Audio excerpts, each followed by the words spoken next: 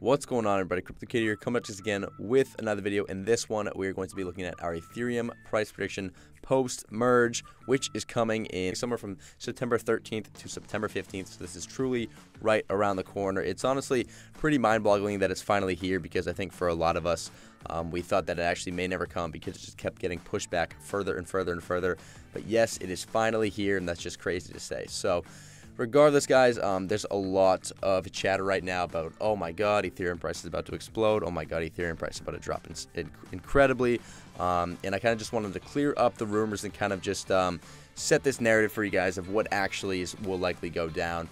Just keep in mind, this is not financial advice. Obviously, no one can tell the future, and we're just going to use whatever context clues we have to go ahead and best accurately predict what's coming. So I kind of just have some points listed right here that we're going to be bouncing off of for this video, and then a couple interesting articles or calculations for you guys. So going to get a lot of quality info from this video. I encourage you guys to stick around to the end. Without further ado, let's get into it. So number one, a big portion of staked ETH is from large validators who are in it for the yield, not the price gains. So we got to remember, guys, for a lot of us that went ahead and invested in Ethereum over the past few months to a year with the intention of staking it or locking it up until Ethereum 2 rolled around. When we made that decision, we obviously expected, this is crypto. There's going to be some massive price swings, but we are in this long term, and I think that's the key.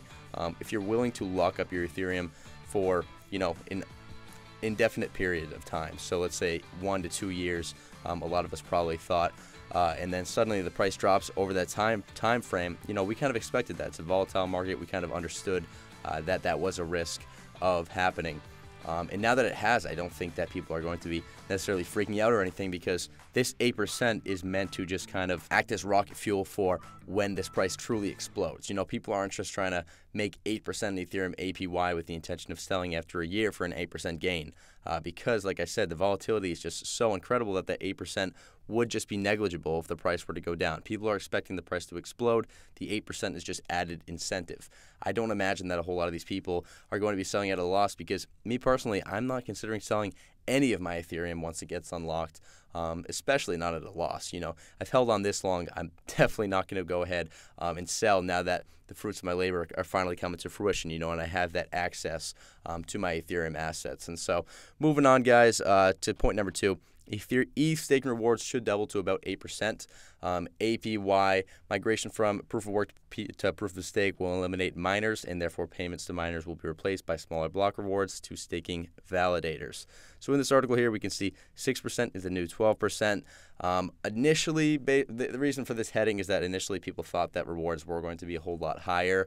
But according to Into the Block, the yearly Ethereum staking reward is likely to fall somewhere between 6 to 8% if the merge goes live in September 2022.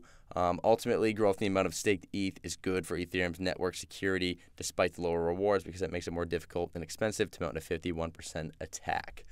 So honestly, 6 to 8%, I don't really think that's going to deter any investors. Obviously, anything higher, I think, almost wouldn't be as good, because then we're starting to see some inflation, and what you'll see later in the video is that Ethereum does have the potential to become a deflationary asset, which at the end of the day is actually going to bode better for investors than if there were to be a higher inflation rate with more probability of people kind of dumping on the price every single day. So the other part here is that about 33% of staked ETH is already live on platforms like Lido or Coinbase, and these are already tradable. So if the price were going to go down, people already have the access to go ahead and sell right now if they truly wanted to.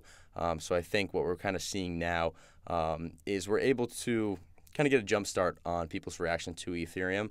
And I don't think that we're going to see this massive price reaction to Ethereum going live, because, we've already kind of sort of seen this reaction. So a lot of people say, is this priced in? Is this priced in? And I'm going to go ahead and say yes, to some degree it is. Obviously, with such massive news, there is going to be some sort of jump. Obviously attention is going to come onto the space. But to me, with more eyes, more positivity, really, because this is a positive movement, if anything, it's going to be a rise from the news. If it goes mainstream, if anything, it's going to be a rise. So I don't know why people would freak out about that. Higher staking yield, I honestly do think that a lot of ETH buyers, including institutional investors that are seeking these yields, are going to come into Ethereum. especially since a migration to proof of stake is going to remove some of the risk associated with proof of work. So, this could make it a little bit easier for institutions to come into Ethereum. Obviously, it makes it look better than Bitcoin from an investment position because, Ethereum closely follows Bitcoin, if not outperforms it year over year, and now you have that 8% guaranteed passive income there. So the other part is that Ethereum has maintained over 70% market share of dApps. So even with all the competitors, Ethereum has been the number 1 layer 1, not even close. Doesn't matter if it's Solana, Avalanche, whatever. Nothing compares to Ethereum. And with dramatic increased scalability, the Ethereum ecosystem should thrive even more. So for those of you that don't know, with proof of work, you're kind of limited on how much you can scale the network.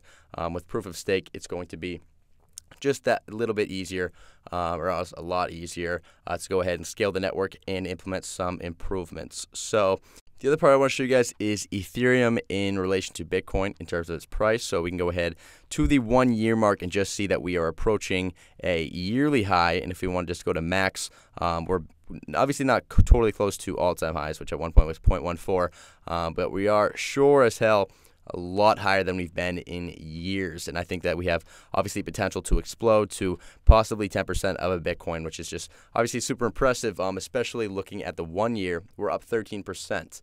But I'd actually argue that we're up more than 13% if we want to look at Ethereum supply to 1 year ago, 117.43 million, all the way up to 120.4 million, whereas Bitcoin supply went from 18.81 million to 19.14 million. Go over to percent calculator. Basically, ETH had an inflation rate of 2.53%, whereas Bitcoin had just over 1.75%. So obviously, we can go ahead and add the difference between those percentages also onto Ethereum. What does that tell us? Ethereum is gaining a lot on Bitcoin. Now, the final part that we're going to go ahead and look at for this video is the Ethereum burn rate. If we saw with EIP 1559, we basically introduced the burn rate after the London hard fork.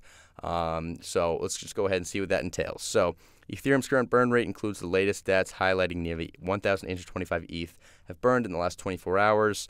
13,026 ETH have been unlocked as rewards in the past 24 hours. So obviously the ratio is still off a little bit, but there is hope for the future, especially following proof of stake, especially following the integration of proof of stake. So on August 6th, the day after Ethereum's hard fork, the burn rate was 3.10 ETH a minute, translating to roughly $8,500 in ETH at its previous pricing.